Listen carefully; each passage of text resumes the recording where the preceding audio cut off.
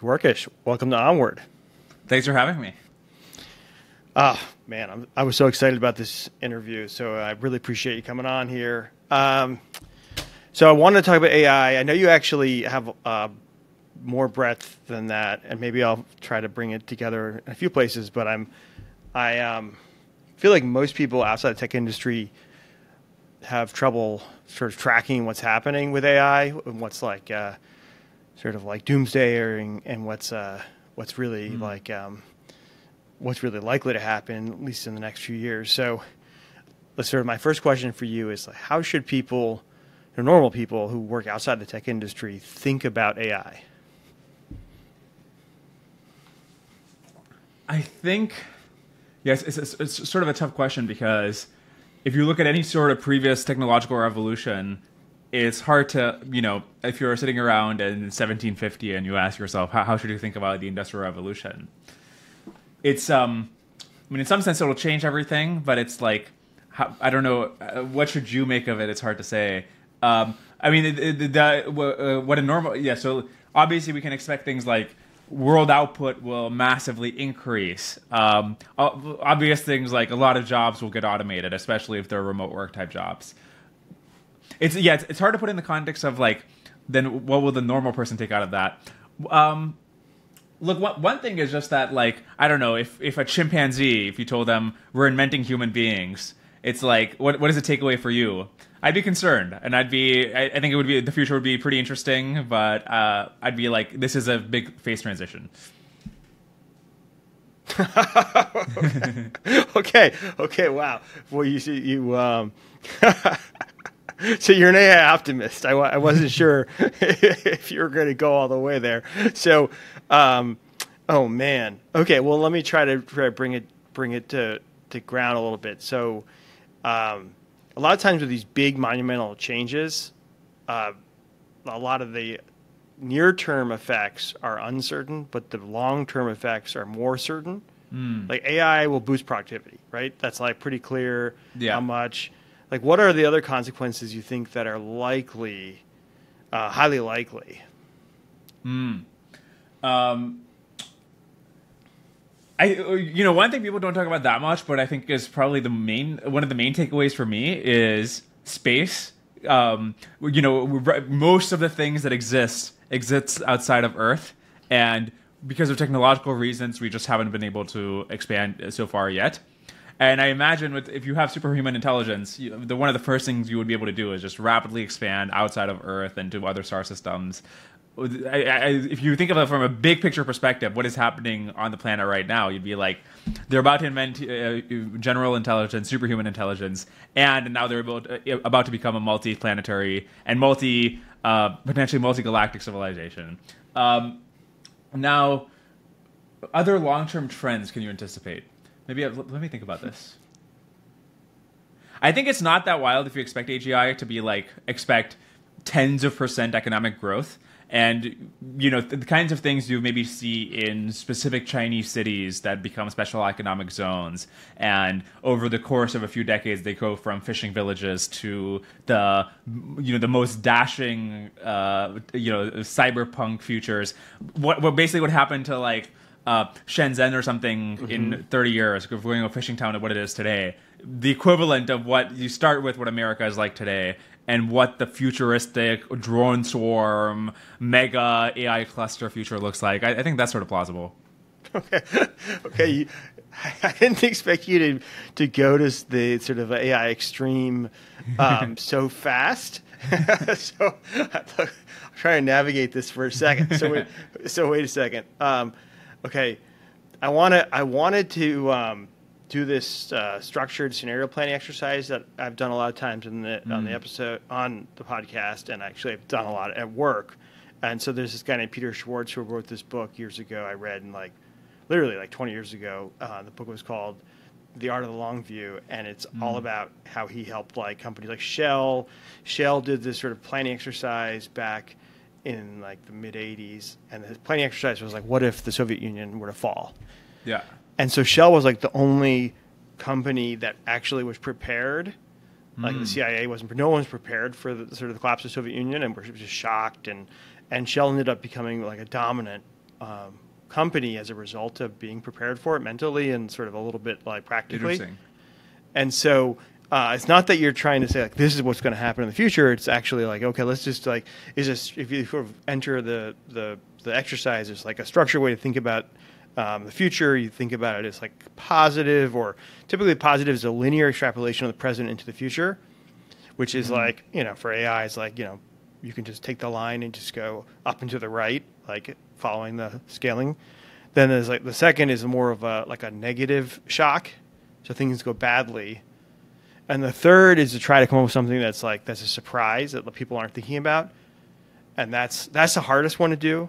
Like oh, what if the Soviet Union fell? Like, so what's the thing that like surprises people with AI? That's like it's hard because by definition, if no one's thinking about it, it's hard for you to think about it.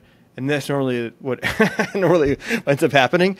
But so it's a really great exercise, and I thought it'd be fun to do with you, and to do like a scenario one positive, or like, which I think is a linear extrapolation of the present into the future, or not linear because it's growing parabolically, but And even more significantly, the reason that's the case is because you can think of, like, if you had more people. I mean, this happens sometimes when, if you think about what happened to East Asian economies in the second half of the 20th century, or to the Soviet Union in the first half of the 20th century, where it looks like it's really fast growth, and what's happened is you've just been able to, you have this sort of like latent population, and you just like, you've sort of discovered it for the first time, and now you can just like let the wheels churn. And I think you can think of AI as, if you have millions of digital workers, that is a specific scenario of just like, you have instead of 8 billion people, now you have 20 billion people, or 20 billion workers, and you would obviously expect really fast economic growth and the extrapolation you talked about. And so that would be like, so can you try to put that into more of like paint a picture, like a story? Okay, what's happening? So what's happening in the world as a consequence? Like like make it more like a novel, than like a straight up like prediction. Yeah. Like there's socio-economic effects, political effects of like a kind of a world where you've doubled the number of workers, and probably you believe there's 8 billion, there's 80 billion, right? Like it's sort of like, it's hard for me to imagine you're constrained by the number of workers at that point. Yeah. That's a good question, because I think you're right, where like you learn a lot just by trying to put things more concretely. Well, if here's something specific. If you're constrained ultimately by how much is a worker worth, high skilled worker can be worth up to $100 an hour. Let's just lowball it and say like 50, more than 100 obviously, right? But like, I don't know, lowball it, say 50. And now instead of that, all that cost is like a couple dollars to a couple cents worth of compute. Then it's like, compute is incredibly valuable because you can get a lot of labor out of it. So then you can imagine that people who have set up the infrastructure to do this sort of inference compute will just have a sort of windfall, right? So if you can manage to set up the cluster in Malaysia or the Middle East or something, that's really valuable.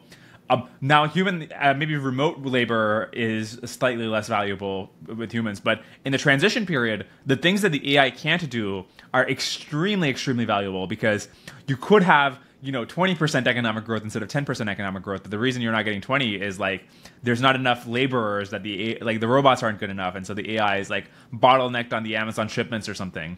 So you in this future, you imagine $1 million salaries for Amazon fulfillment workers, because it's worth it for the output that the AI is producing.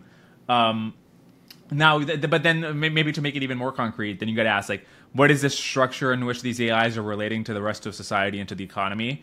And I think, I sort of expect it to be similar to how employees relate to firms, which is, they coordinate together, and like, I expect it to be like if firms have many different AIs working with them, and it's modulo some sort of more takeover scenario.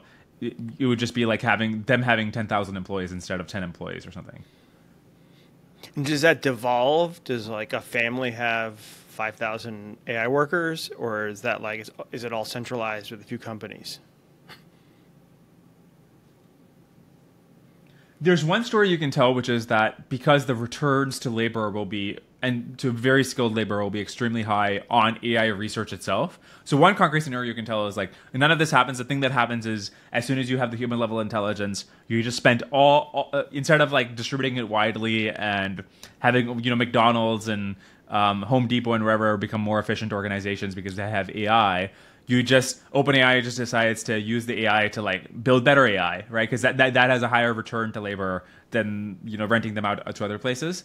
But if you keep doing that, at some point you just have a superhuman AI, and so there's not like an intermediate period where you have high economic growth because the AIs are widely distributed. And I think that the big question there is like, well, what are the actual returns to AI? Like, can you kick off an intelligence explosion if you just shove enough GPT-7s at helping you develop the next model?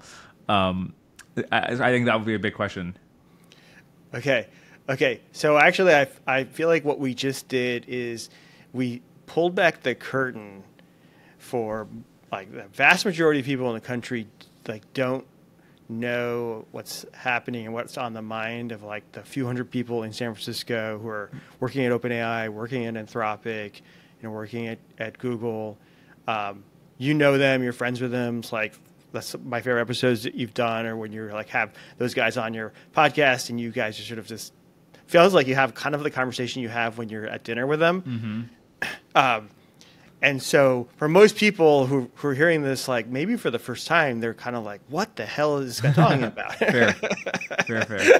And he must be like, he can't, this is like unrealistic. This can't be, what is he saying here? So I think we got to let's bring them along from where like person is when they read the news to where, your community, because you've sort of taken for granted a lot of the things that everybody else like is currently skeptical about or doesn't even know about. And so what are the steps that ladder them to where you are? Yeah. So there's two different ways you can sort of explain this intuition. One is you zoom out enough, and if you think from a perspective of a human that was around 100,000 years ago or 50,000 years ago, the amount of output per person that we generate now is like 10,000x in terms of like what they were able to produce a year, which might be like, I don't know, a couple of stone tools compared to of the per capita production of a human now. Is like, if you have a job, you're helping produce tons of goods and services and so on. So even just with what kind of technology we can understand, like computers and machines and so forth, we've increased the amount of output by 10,000x. Now imagine if what we get with future machines is things which can think, things which can make inventions, things which can, coordinate and understand and make plans and do management and so forth. It doesn't seem that weird that the kind of thing that happened from hunter-gatherers to us couldn't happen again. Now you might ask, like, well, why would it happen so fast, right? Maybe it would take a long time.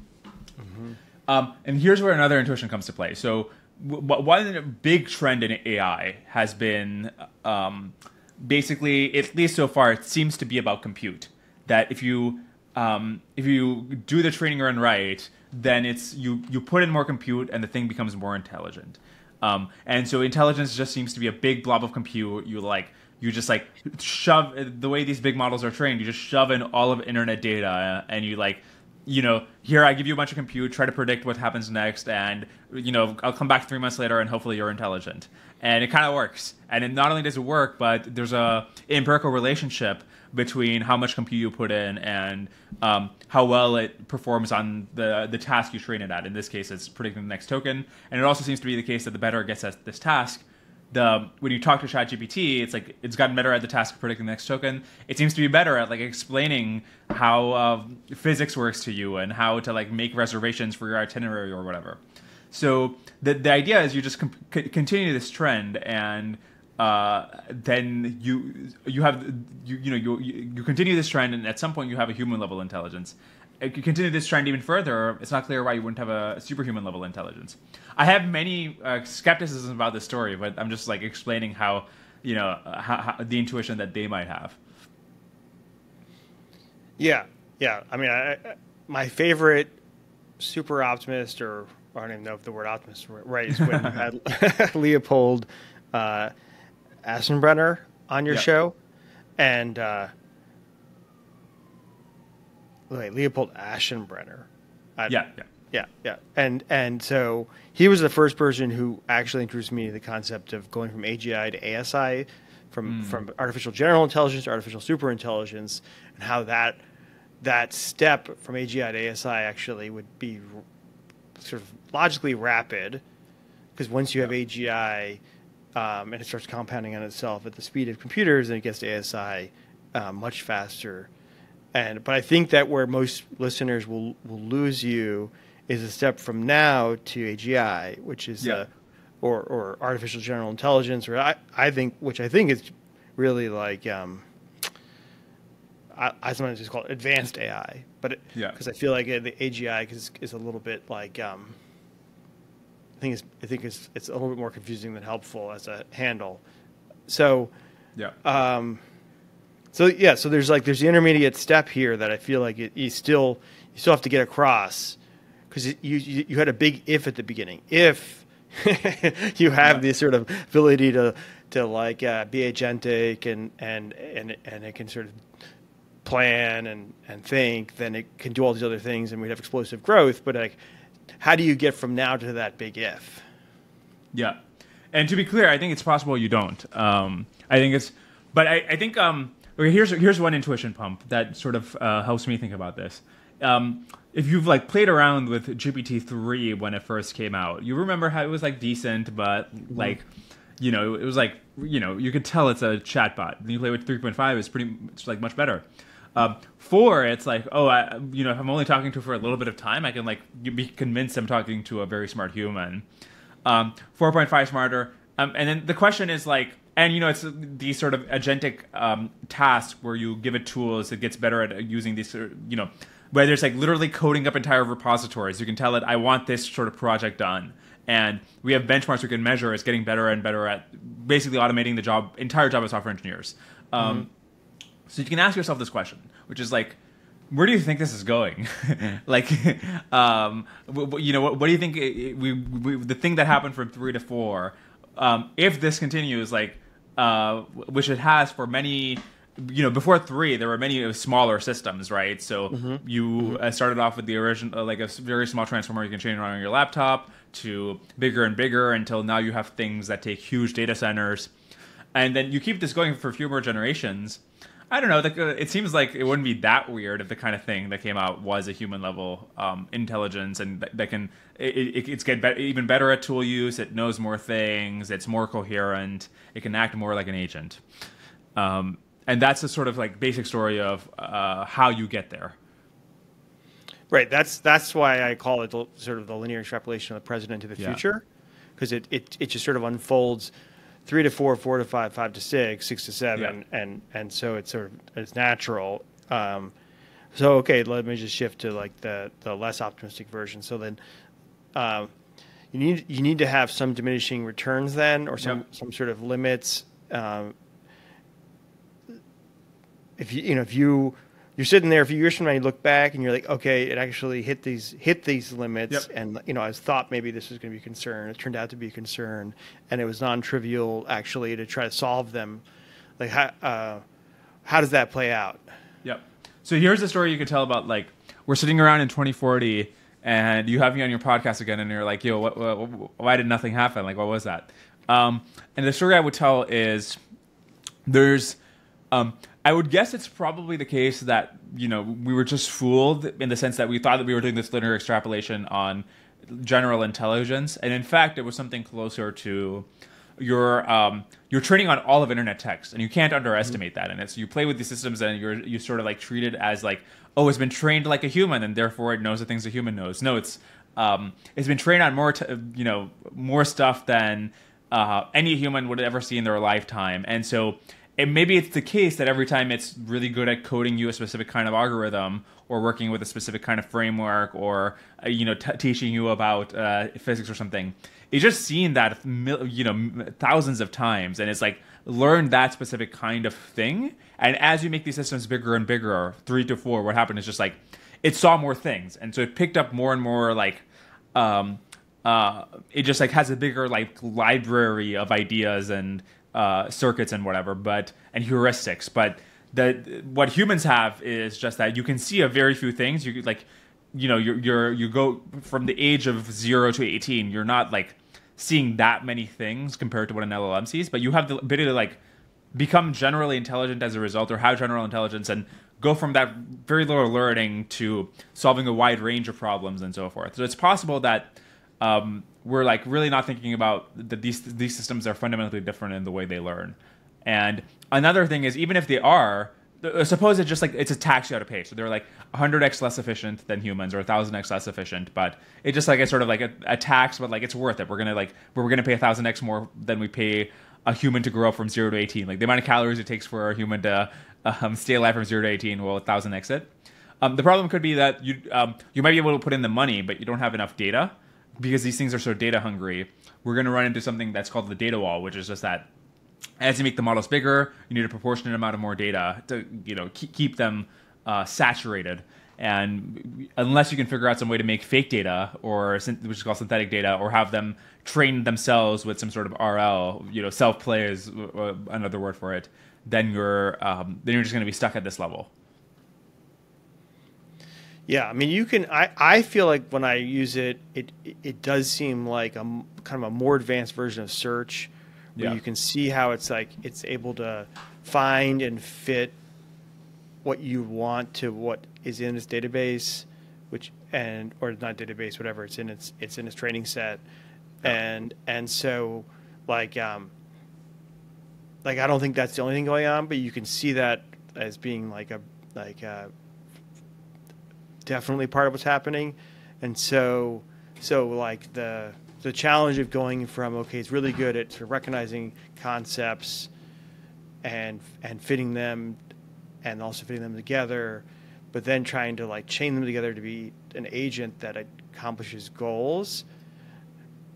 It requires like some sort of different mode or whatever methodology. And that's like I know that OpenAI has some different ideas around this, but it's not necessarily just like predict the next word, predict the next token. Yeah, it's something else. Yeah. So this might be frustrating because I'll keep like whatever you say, I'll try to say the opposite because I think there's good arguments for both perspectives. Mm-hmm. But so I just rebutted the case against AI progress. Now to make the case for it against what you said. It could be the case. So one way of thinking about it is, it is the case that these models are just a bundle of heuristics and a library of these kinds of things you're talking about, where they're just searching across them. But the theory goes that that's what human intelligence also is.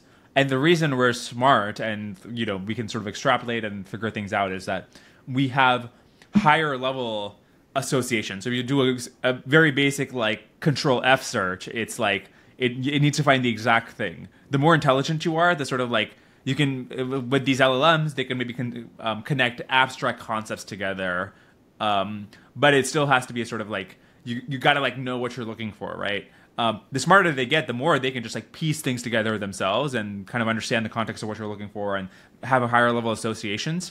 And the smarter you get, the story is like humans, we're at a point where you construct higher and higher level associations, but you're still doing the same kind of thing. Yeah. I mean, I think that's also true. And so, like, I feel like there's like a different version of the stories that it happens slower. It takes like a lot longer. I don't know how much longer, but not years, but decades. And but we are making that progress, and we are finding better algorithms or ways to solve problems. But I think so much of what is like currently mind blowing is the potential of the acceleration around it.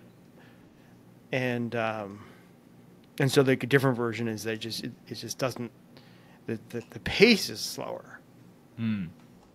Yeah, although it is interesting, isn't it, that a few years ago, if you told people you think AGI is going to happen in this century, because even if it happens over decades, it's happening in our lifetimes.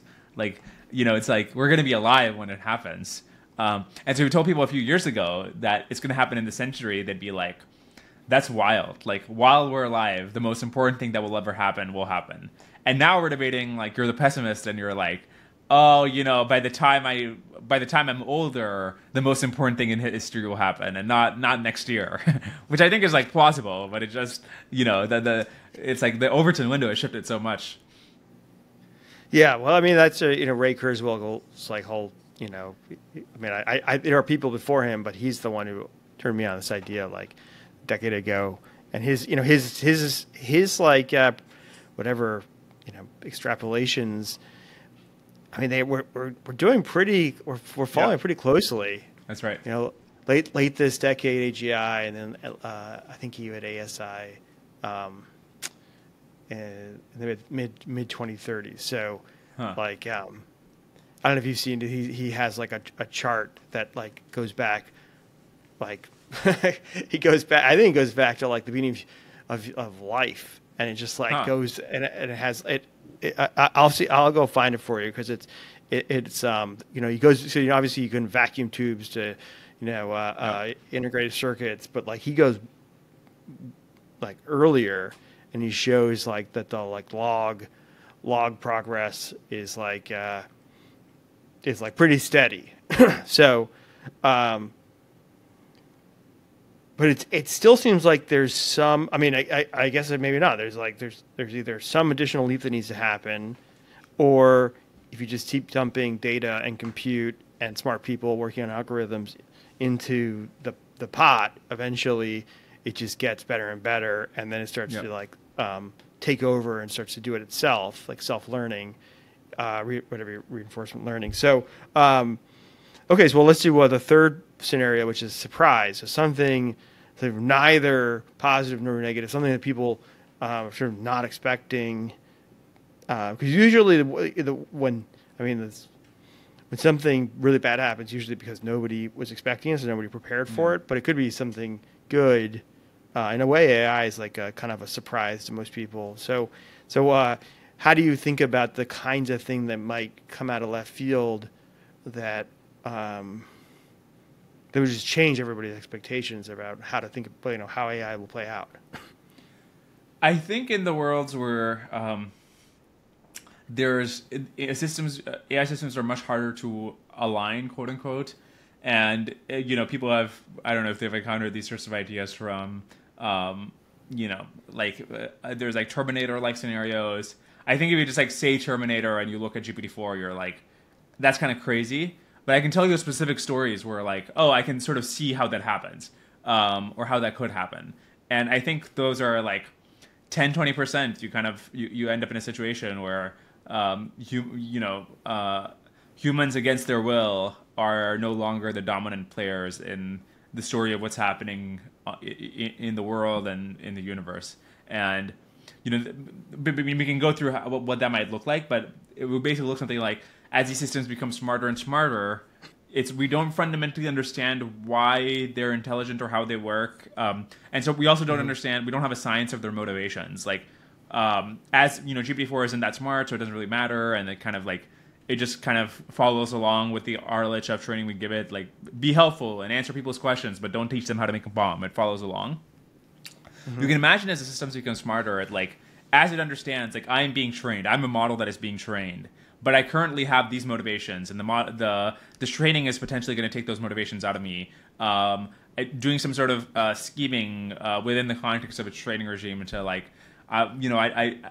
or to just like accidentally, we don't understand why they have certain motivations, so we accidentally instill motivations that we don't want it to have in abundance, and they don't have to be like I want to kill all humans, but they can be things like, if I have the chance and nobody's watching me, I want to accumulate power or something. These are motivations humans have. If a system much smarter than humans has them, it's not necessarily great. And I think that's what the third scenario looks like. Yeah, that I feel like that's like people have that wouldn't be a surprise because actually, like I was just at this, I was at lunch with some AI, um, you know, policy wonk, and he was saying that like, I mean, hundreds of millions of dollars are pouring into policy centers here around like preventing AI doom. And he's like, oh my God, they can't spend that money intelligently.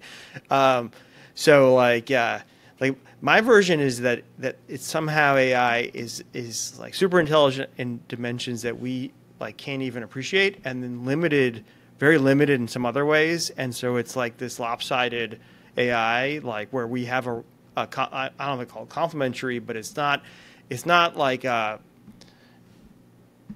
like us, but better in every way. It's somehow worse in some ways and better in others, and that like most things in life. So exactly how that and then how that surprises us and sort of what the consequences will be, I think are like a little hard to predict. You know, I guess you'd have to tell a story, right? You try to tell a story. The story would be it's incredibly good at intelligence, but it's really bad at at being at chaining together things in a highly like open-ended way, you know, in a way where the future is just so it's really good at I mean, you know, super intelligent at in ways where we use it as a tool, but somehow it needs us or we need it to be able to really be able to chain the other things where it can be unattended for like, you know, forever. Like you couldn't like when I build software,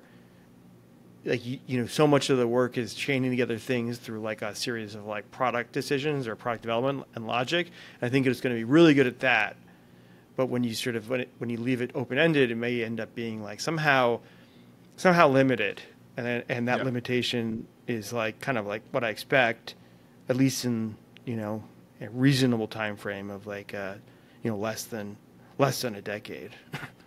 And by the way, I think anyways, that's like some people who are maybe more in my world listen to that and they're like, no, intelligence is good for everything. So if it's intelligent at, you know, some one thing, it'll be intelligent in everything.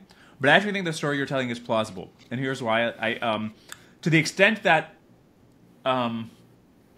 so, you know, the story of how these things are becoming intelligent, and, you know, the story you would like to tell yourself about the very optimistic scenario where you get AI fast is that, you know, intelligence is just a hodgepodge of different skills at different layers of abstraction, and these models are just picking up more and more of them. The more data you have, the more compute you have.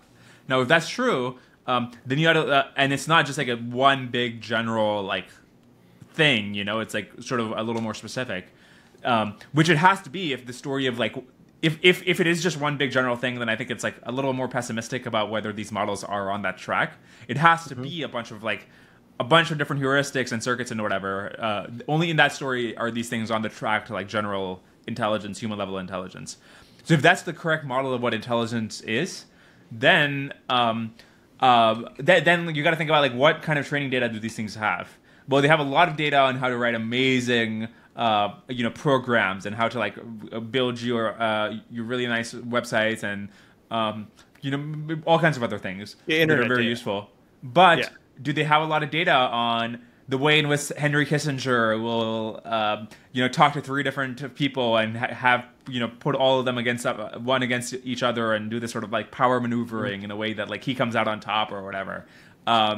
Do they have training data on that? And do they have like you could tell stories about how they do, but I'm actually kind of skeptical. I think like that kind of thing they might be pretty bad at. And so they were like really good at short horizon, like you for an hour go do my employee thing, but bad at like I'm going to escape and I'm going to spend the next few years scheming to, you know, take over the resources of AWS and take it from there.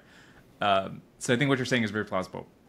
Yeah, I mean, sorry, just to not to push my point, but like I expect, right, everyone will be wearing AI in the next few years. It'll have like, and at that point when it has vision and is listening to everything we're saying, it'll bring the data sets you're talking about, you know, a few years of being sort of in every room, seeing everything, hearing everything. Like it'll sort of a lot more data will fill in the holes it has. But Anyways, let me go back to the back on track here. So what do you think is like most underappreciated about AI that most people wouldn't know?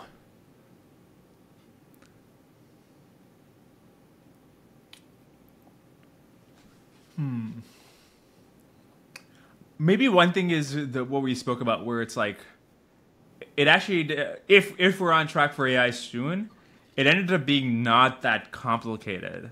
It's like, obviously they've added all these sorts of algorithmic improvements, but the basic like architecture here is like something I could explain, or somebody could explain to a smart, a college student or something.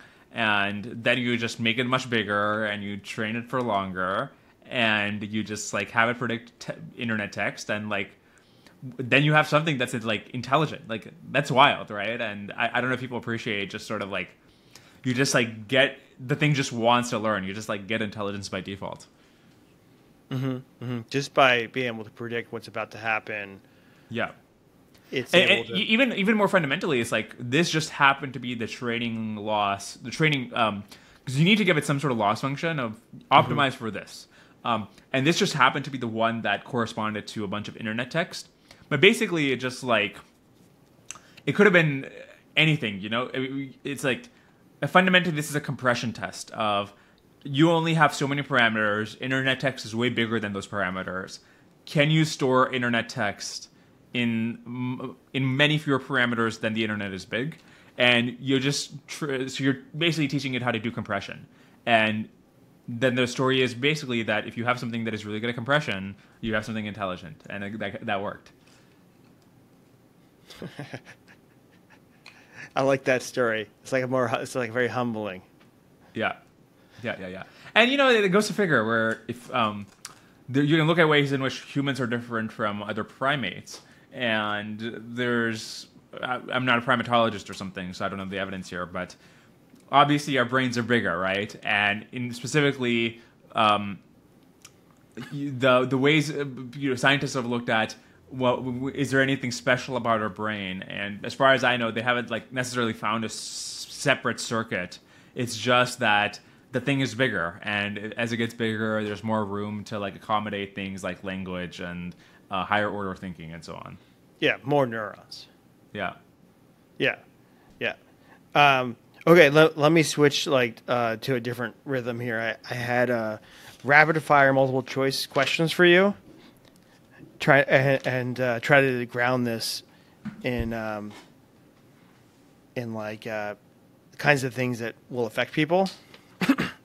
So I have I think seven or eight questions here. Ready? Okay. Okay, so it's 5 to 7 years from now, right? Approximately. So it needs enough time where like this conversation, we've pretty much answered this conversation in about 5 to 7 years. At least the sort of like table stakes version of it, not super intelligence, but did this play out to some sort of like general intelligence, or did it end up being more like a narrow tooling for intelligence? So I guess there's like two versions of how you could answer this, but okay. So if you're looking backwards and 2031 or something, did AI drive inflation or deflation? Oh, interesting. So.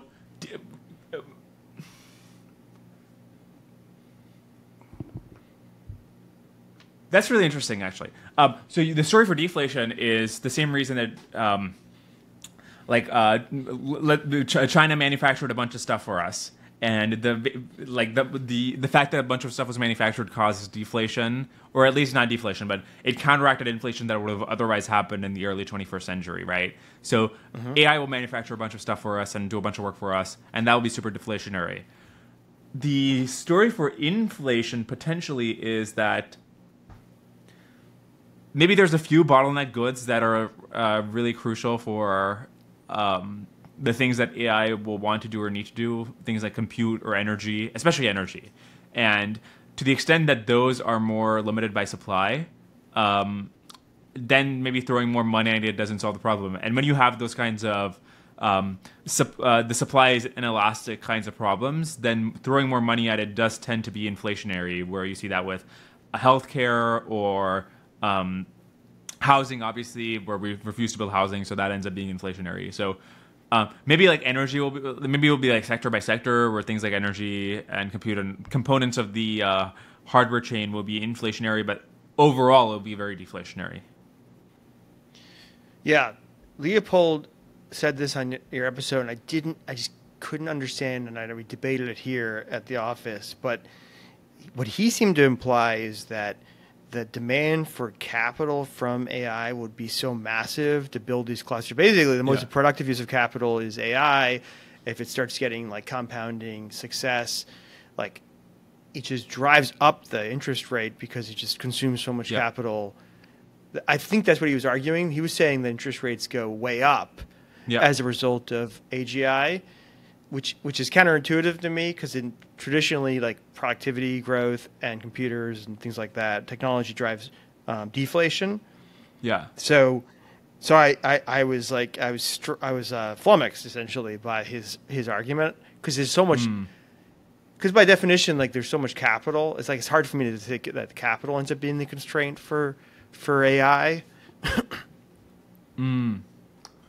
Yeah, I mean, if it's trillions of dollars, would it be the constraint? I don't think so, right? I mean, let's say you need $1 trillion cluster. That's not going to drive inflation. You need trillions of dollars, but then you'd have growth, and so it would be, if you have a lot of growth, then it shouldn't be inflationary. So he was arguing that he thought bond prices and asset prices would collapse as a result of R, or whatever, interest rates going up, real interest rates going up. And I was trying to track what his argument was, and I just couldn't put it together. Oh, that one, I think I'm actually not sure about the relationship necessarily between inflation and interest rates, but I think I understand the one between bond prices and so forth. I think the bond price argument is that the rate of economic growth goes up, the real interest rate will be in the long run match the rate of economic growth, because if the rate of economic growth is higher than the interest rate, then it's worth lending your money out to the person who's earning 10% growth or whatever, and so then those two things will end up being in equilibrium. But if interest rates go up, then obviously bond prices go down, because like if you got a bond at like 4% interest, then it's worth less if you can lend it out to Microsoft at 10% to build their next cluster, and it's worth it for Microsoft to borrow at 10%. I see. Okay. I get it. So I guess let me just try to recapitulate it. So one is, if you have a long-term bond and real interest rates are very high, essentially it's depreciating rapidly because it has a fixed rate and with like sort of higher real rates than what was sort of forecast or embedded in the bond price when it was issued. Yep. Okay. So then the next question I had for you it was, okay, then we're out like looking, it's 5 years from now, 6 years from now, 7, whichever, sort of around that time period. If you think about it, it's like just like not this presidential next 4 years, but it's the next president, or next presidential 4 years. So it's not that far away, right? So is unemployment a lot higher, the same, or lower?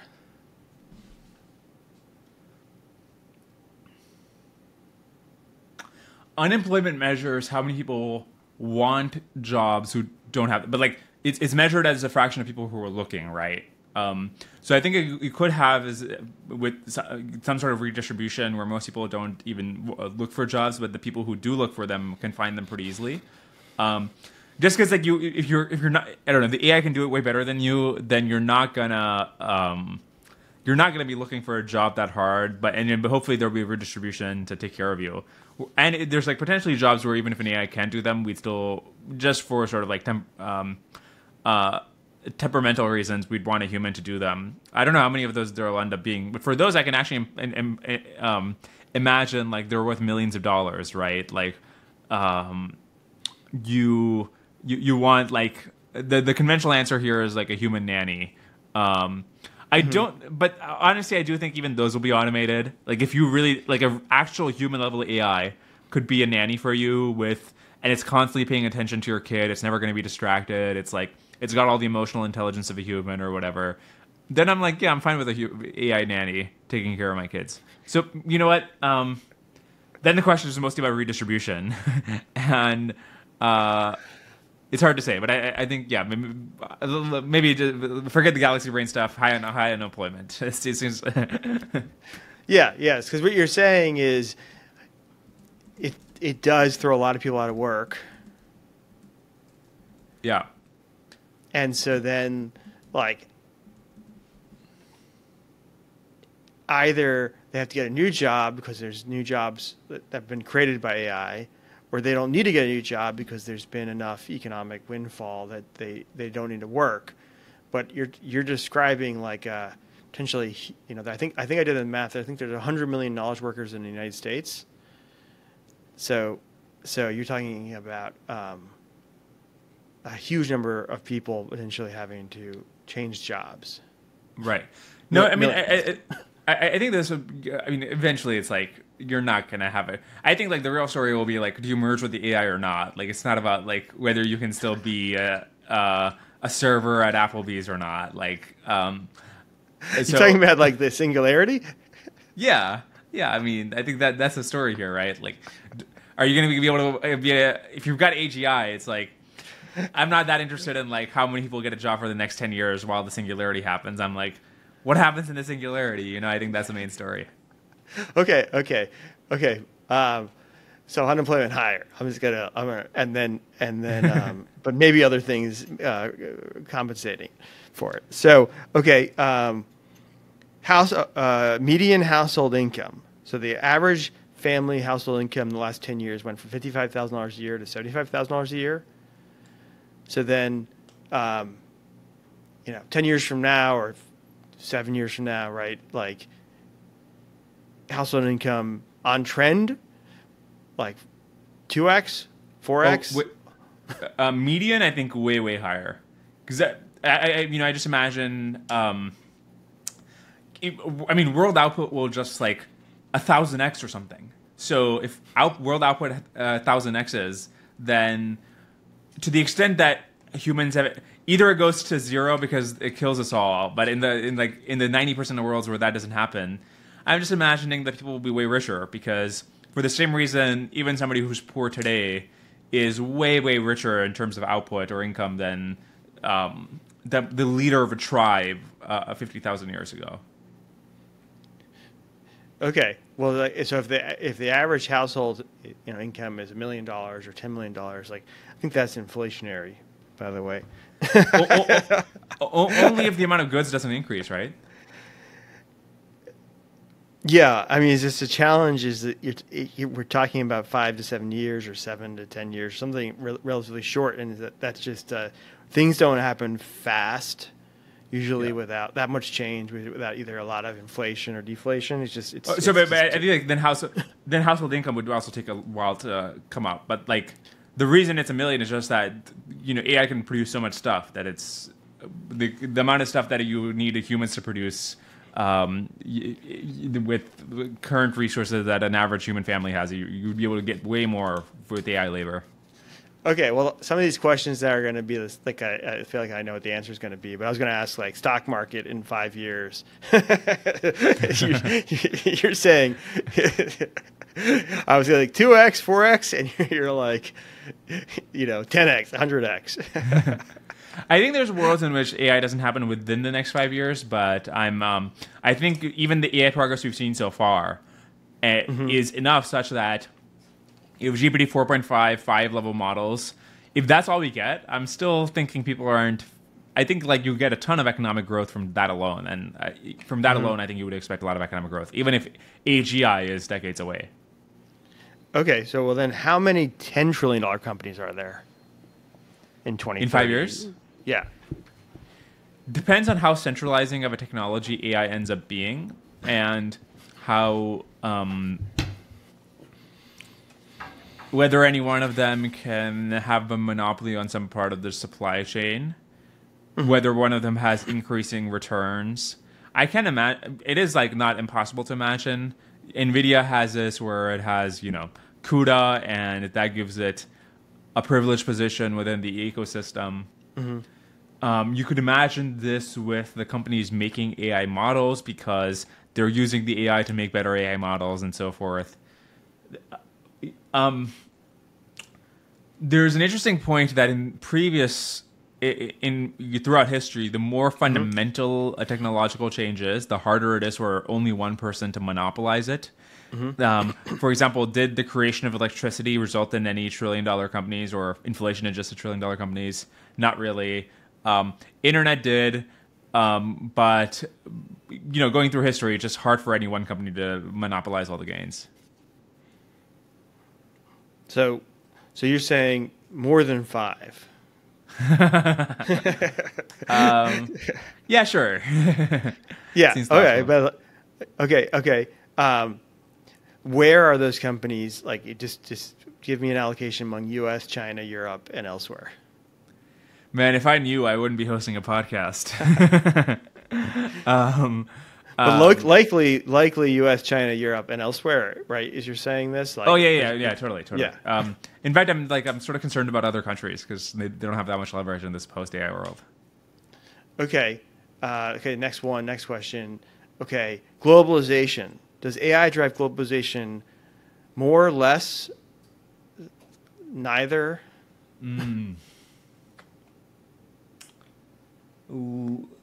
Tentatively less, because the potentially the thing, to the extent that a lot of the things we get from foreign countries is just tokens, how much of India's exports are just tokens, then those are less valuable. Then there's also the angle of competition towards AGI, which will cause decoupling and export controls and things like that. And the story of hardware, like manufacturing the chips, is obviously one of globalization, right? Where ASML is in Netherlands and Taiwan has TSMC and so on. But outside of those two countries, it doesn't really feel like anybody else. What country in Africa has a ton of leverage, or South America has a ton of leverage on the future of AI? And to the extent they don't, maybe they're going to be not that included in the post AGI order. Okay, I actually did a podcast last month on military technology, and one of the main questions with military technology is it centralizing or decentralizing? And so, I think I know your answer, but what do you think? AI does it end up being centralizing? Like, think about media, think about government, think about lots of different consequences of it. Yeah, because of the intelligence explosion type dynamic, where if you have an AGI, then that helps you make an ASI. I think that actually ends up being very centralizing, and I think it has huge implications for. This is why people call for it to be nationalized, because to the extent that it is a centralizing technology, then the question is who gets to centralize it, and is it better that it's some random startup or the government? I'm not sure I buy the logic, but I sort of get where they're coming from. Okay, well, they tease me up here because I have a few policy questions for you. Sure. Let me go back to the thing you were saying about. Okay, so let's just say it drives maybe 10 million people to have to change jobs. A huge number, right? 10% of the knowledge workers doesn't seem even out of the realm of possibility. So what are the and this happened to U.S. manufacturing in the 1970s and 80s and 90s. Actually, I looked, it was much less. U.S. manufacturing only lost 4 million jobs. We went from, I think, maybe 5 million, 12 million to 7 million U.S. manufacturing workers in the United States since 1970. And that was obviously not a successful U.S. policy in terms of the transition in a lot of places. So what do you think are the learnings or like recommendations this go around that hopefully makes it more successful?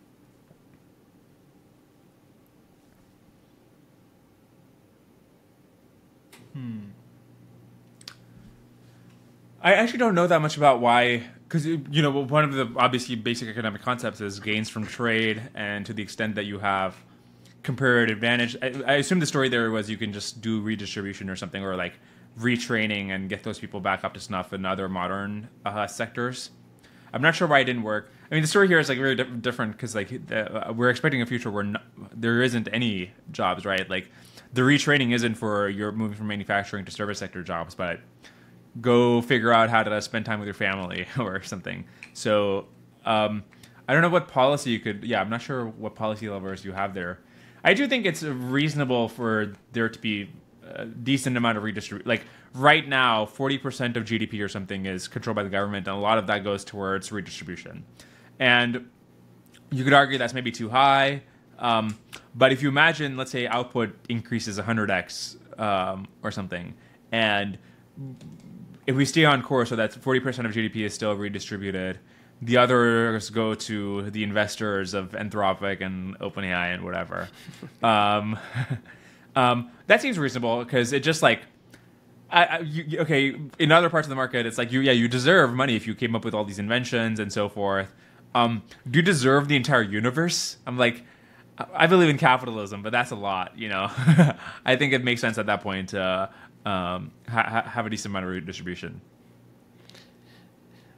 So I feel like the two policy questions you hear about AI around sort of like the policies to get it right in terms of success, like actually produce it, and then also to keep it safe.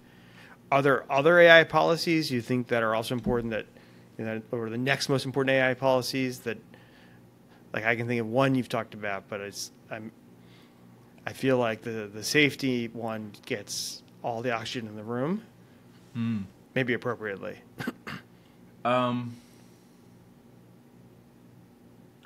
I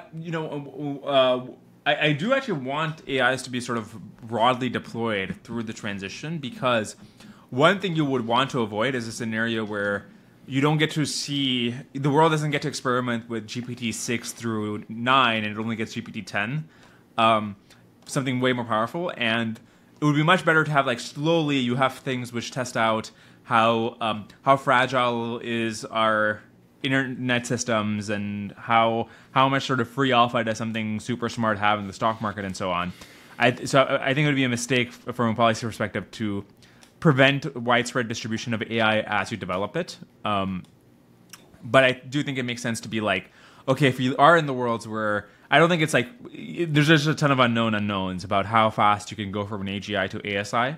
And if you are in the world where it's relatively easy, then I think it makes sense for the government to step in and say, listen, we got to do this transition somewhat smoothly and slowly and in a coordinated way. You know, you can't just make a god in your backyard. Like that part we probably want more coordination around, but from going from here to the AGI, I want that to be very widely distributed. I mean, based on the scenario the picture you're painting, like I feel like the actual like unexpected surprise to AI is that the general population will dislike it so much that the government will start to try to shut it down. Yeah. And so it's actually, it's like nuclear, but times 100.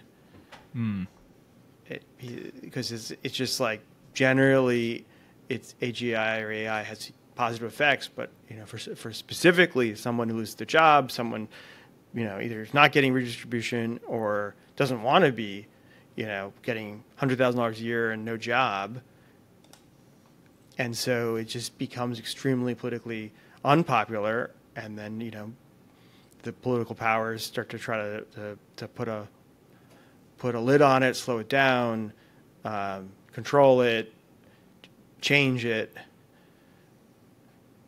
Yeah, I do worry about that as well. The other sort of countervailing trend potentially is if other countries are racing towards it too, then I think it might be difficult for. I'm not in Washington, so I'm like I don't have strong opinions here, but I don't know how it would work if it's like, on the one hand it's super unpopular with the voters, on the other hand it would be pretty unpopular if we let China win AI, and I think those two things will be in tension. No. In tension for sure. Well, let me ask you then. Like I was literally on my list, so you teed it up. So, like, what if, because of that tension, China wins? So, what if China wins AGI? So, sketch out the world in that scenario.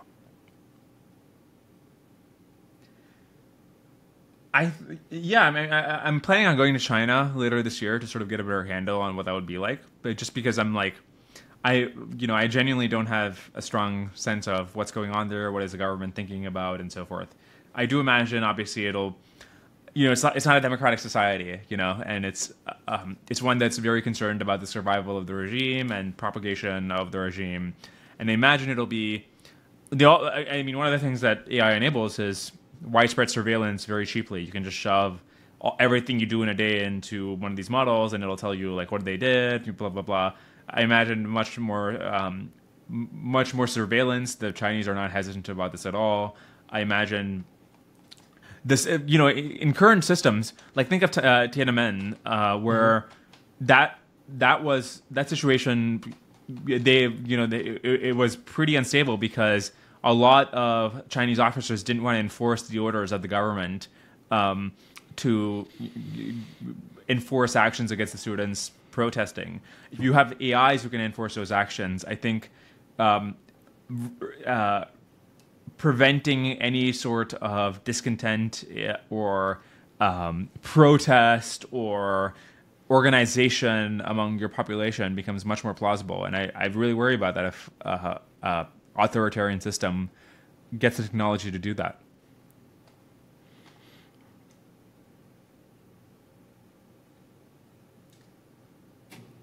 So $1 trillion. Let's just say that we need to build $1 trillion cluster, and that it progresses more or less as it has been progressing. Doesn't the government have to be involved? I mean, and doesn't that is it like a Manhattan Project, or is that the wrong parallel? Yeah, I mean, one of the things I was trying to ask Leopold about is if he thinks like all these capital markets are so liquid, why, it seems like you could fund that without the government.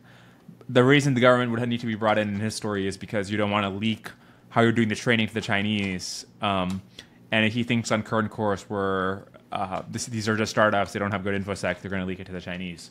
The difference with the Manhattan Project in this is that this, the story goes that if you have ASI, then you can build pocket nukes. But, and so, similar to the Manhattan Project, because you can't just have any random person building nukes, you got to have the government building nukes, right? The difference here is AI isn't just the technology to build pocket nukes, it's also the technology to prevent, missile defense. It's also, nuclear weapons are clearly offensive in a way that AI is not. And so, and it goes against the principle of what I was talking about, where you want AI systems widely deployed so that they can stress test your systems and make sure your institutions are, as soon as you get something really smart, you're not just going to be totally overwhelmed. You have workflows where firms can hire AI workers, and laws can accommodate AIs and so forth. You want to be ready for that. You don't want to just like get it out of nowhere. I feel like because I've listened to your podcast and I know a little bit about this, like I'm connecting the dots, but I just want to connect the dots for people because Sure. the jump from AI to AGI to ASI and a lot of things you're saying sort of imply something that you haven't said.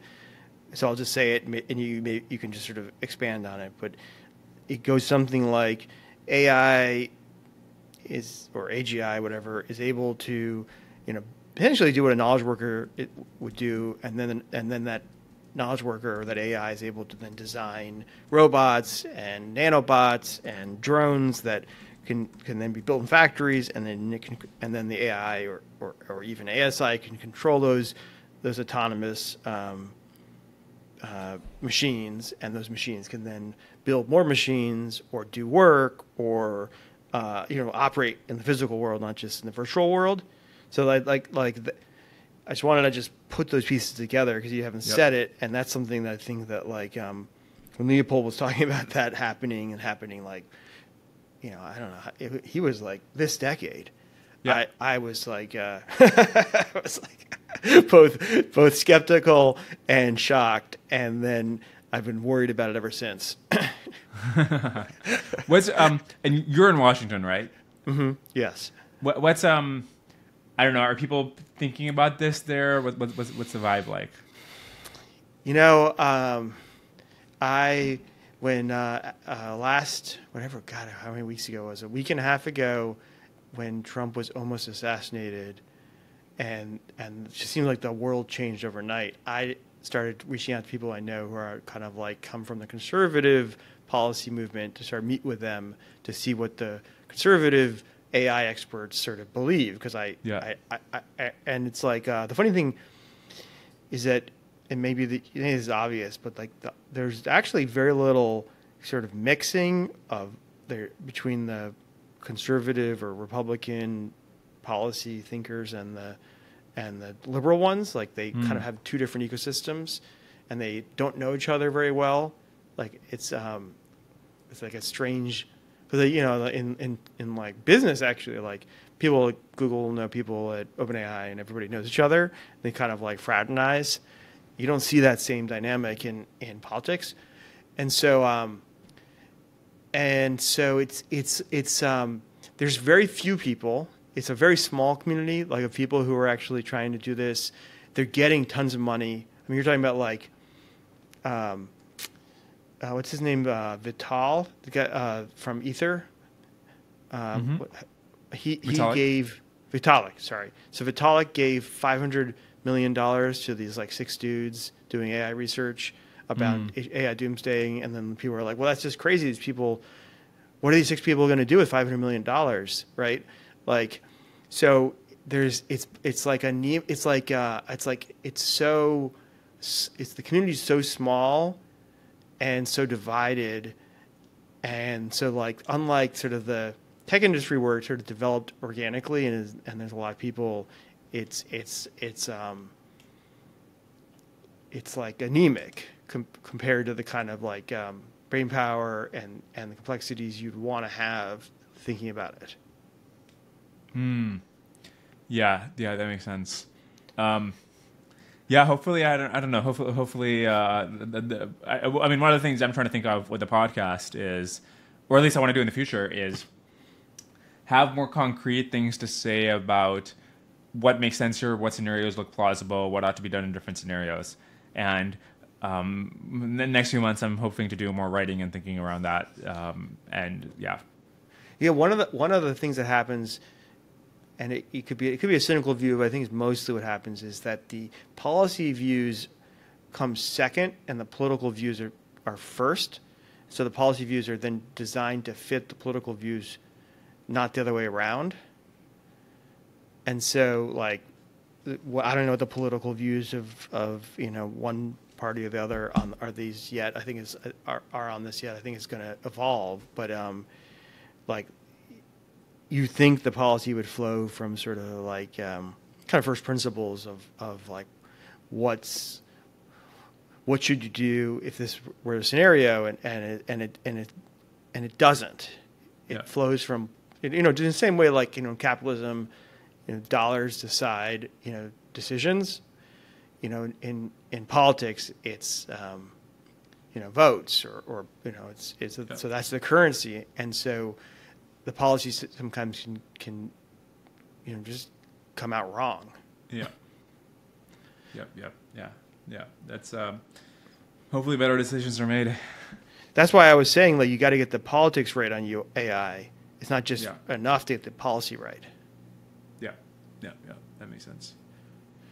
Okay, two last questions for you. The first is like, okay, if you could ask one question of yourself in 2030, you reach into the future, but you can only get back like 1 or 2 words. Like the line is a lot static. Like, what's the question and what do you want to ask? Oh, you can only get back 1 word. 1 or 2 words. You're really constrained on what you can get back. You can't get like a few paragraphs. What happened back with AI? You can't get back like an essay. Yeah, what happened with AI? Right. It's like you come back with 3 words, 2 words. Okay, this is not that interesting of a question, but I'd be like, in your estimation, how many years away is HEI? And feel free to include negative numbers. Okay. I thought you were going to ask how many ohms they were at. Yeah. Or I mean, that'd be interesting too. I think that would give you a lot of information, like how big is the biggest cluster, in terms of. I don't know if you want to ask effective compute, because like by 2030 maybe they're not even thinking in those terms, but like, yeah, how many megawatts or gigawatts is the biggest cluster? But I don't know if that's even the most relevant question, right? I think really do think it's a question. Oh, you know what? I don't think you want to ask about AGI. I think you want to ask about ASI, because like I think if that gives you the most amount of information. Because if they're like ASI is 2100, it's like, oh, that's interesting. Maybe AGI took longer, or maybe that they've learned something about intelligence that suggests that ASI is much harder, or who knows. But so you ask artificial superintelligence. Give me how many years away. In your opinion, how many years away is super intelligence? Okay. Last question. This is more like a philosophical question. So in the year 1711, a British poet, Alexander Pope, coined the phrase, "To err is human, to forgive is divine." Okay. So the only constant in history has been human fallacy. But here we are, like sort of creating like an artificial human, like it's not human. Yeah. It's a different kind of intelligence that may rival us or surpass ours, and then I think we'll integrate it into our lives. That's been sort of implied in everything you've said, and it's going to end up helping with decision making, and it's going to have different biases and inclinations, right? That seems like likely, very, very likely. So which human errors do you think AI is likely to mitigate, and which do you think is likely to amplify? That's a great question. I mean, one of the big hopes for AI, and in terms of improving our decision making, is having AI give us advice on like what makes sense, what doesn't make sense, what are the actual odds of something happening, and that'll help us improve our decision making. So, just general calibration around. You can ask the AI, hopefully you can ask the AGI, like, when will superintelligence happen? What should we do about it? What are the biggest clusters in the world? Should we be worried about misalignment? What is the best way the AI should be governed? Some of these questions may be harder for AI systems to answer. Some of them might be easier. But maybe the thing I'm trying to get at is more calibration of like getting more concrete numbers, especially if you have prediction market type things and the AIs can bet on them. Just knowing having specific numbers on things, and in what way will it make our decision making worse? Once it amplifies our errors, but yeah, but either you can answer it how you will.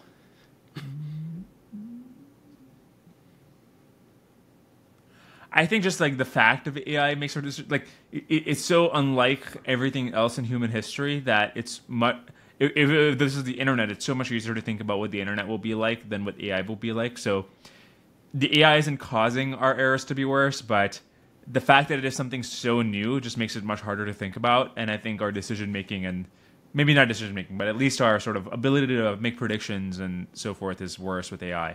And to the extent that I've been overconfident or pretending I have a lot of confidence in the rest of the episode, I do want to like really flag that I'm like, part of it, I'm like trying to explain how SF people think, or at least some of the people in SF think. But I have a ton of uncertainty about how this is going to shake out and what we ought to do about it. Well, let me just give you like what I thought about this first question. Let me come back to your coda. So I feel like if I distill what people are worried about, and also what I think is likely, is that sort of so the AI, in terms of human errors, it improves.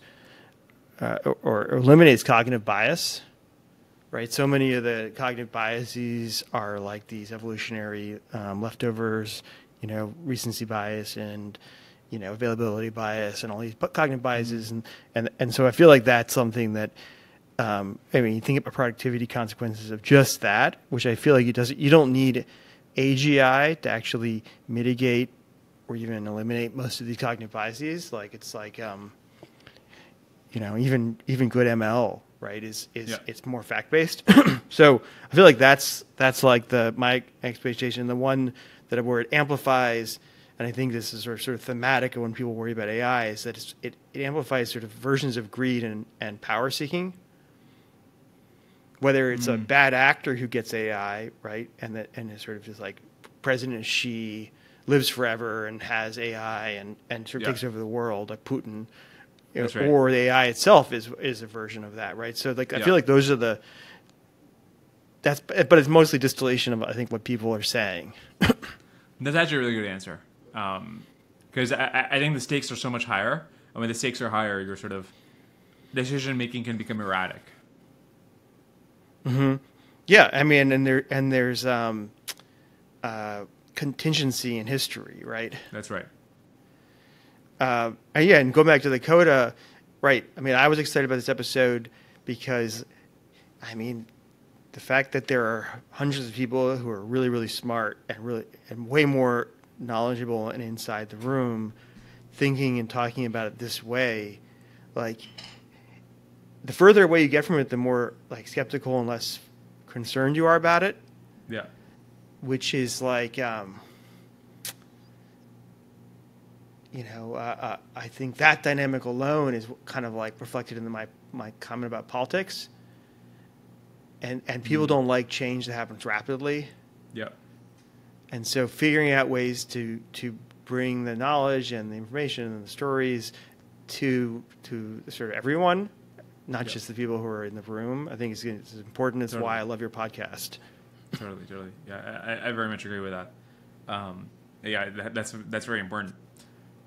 Just because, right now it feels like if you're one of these people, you can feel like the decisions of the people in this room that matter. But over time, the rest of the world will have leverage in what happens in the future here. And to the extent that they're not, they don't have the full picture. But more fundamentally, it's also, if you're really good at AI research, it doesn't really mean you understand geopolitics or how to think about like political philosophy, because ultimately questions about alignment are often about almost political philosophy questions, right? So you can't just be like, I know how to make GPT-6 and therefore I'm going to plan the rest of the course of humanity myself. I think it has to be a much more distributed question. Yeah.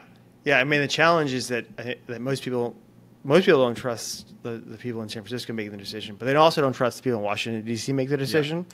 Yeah. So distributed, like truly distributed, would not only help, I think, improve the decision making, but also the buy-in, because if it happens rapidly and people aren't brought along, and it's not distributed, I think it almost guarantees it won't go well. Yeah, totally. So, well, Dwarkesh, it was awesome. I mean, everybody should listen to your podcast. I feel like because it's not just about technology, about everything, about history, about. I was like Googling before this call to see if the next Robert Caro book was going to come out, and I haven't. Apparently, there's still no news. Yeah. I've been meaning to reach out to him. I should do it. Or yeah, I should please try to make an effort. Definitely. Should. Yeah. Actually, I always tell people on the team the best way to get a yes is to go in person. It's so powerful to just show up, get a hotel room, go there, be like, oh, I can't. You can't do it right now. Well, but tomorrow, whatever. I mean, it's just I don't know where he lives. It's incredible how much. Or you do. I don't know where he lives. I'm sure we can find out. But I mean, he probably lives in some I imagine bucolic location in Vermont or something. But I feel like it's if you want something done, you do it. You go in person, make it happen. Yeah, I think you're right. So I hope you do, because I feel like that no one like you has talked to him. Yeah. And it's it's not just the book, right? It's his thinking, it's everything. That's right. It's nothing like it out there. Yeah. I don't know. I'm trying to find another book like it, and there aren't any. So, no, I think you're so right. I mean, and also another thing that happens is guests die, or people you would want to interview die. James Scott, somebody whose books I really like. I had vague intentions of I even had a half an email I'm going to send to him because I want to interview him. He's the guy who wrote the Seeing Like a State and Against the Grain, and yeah, he just died last week, and you can't interview him anymore. And I think Robert Caro's pretty old. I want to make sure I get an interview in. And that actually, I mean, this is like there's a famous real estate investor named Sam Zell, and I actually had him booked for my podcast on like May 4th, and he died May 1st. Oh, I'm sorry to hear that. So yeah, it's like life's short. So Yeah. I hope you do, and then I'm gonna have to you have to ask him why the book hasn't come out yet. I'm sure he'll love that. So okay, all right. Well, it's a pleasure. Onward. Likewise. Thanks so much for having me, Ben. Oh yeah, it's awesome.